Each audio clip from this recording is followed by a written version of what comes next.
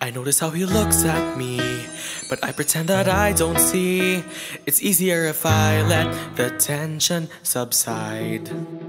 I've seen it in the books I read, a magic that you cannot see. There's no limitations, they wear it with pride. But the characters I read never act or look like me. I can't depend on them to lead me through the right door. And what's the point of falling when I know I'm only stalling? 'Cause I have to go back home, where I'm just one in the herd, tripping over my words, trying hard to go with the grain, keeping the quirks in my brain. I'm on the brink of discovery, I think. But what if I'm dreaming? That's what it feels like. And this guy thinks I'm part of his life, and that new territory's scary. If I turn the handle, am I asking for a scandal? Should I try to be ordinary? Whew. I've always been a little odd, the only pea inside the pod.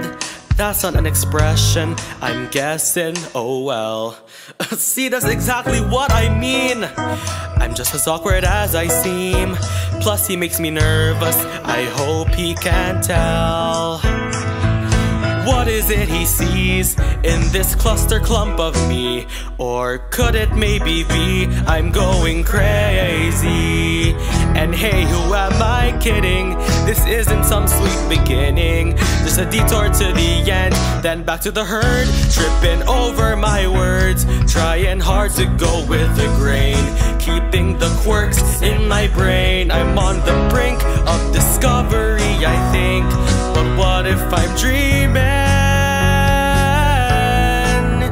Do I rewind, induce amnesia, pretend I didn't see him, succumb to stupid fear, or just believe in my heart?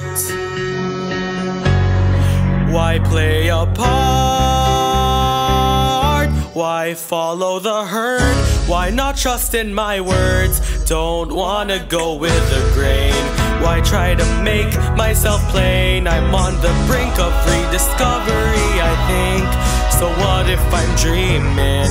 I like the scene that I'm in, and this guy has a new kind of life. The thought of being normal's far more scary.